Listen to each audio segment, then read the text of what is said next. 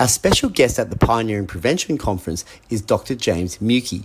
Dr. Muecke was the 2020 Australian of the Year. As an ophthalmologist, he spent his career fighting the effects of diabetic retinopathy.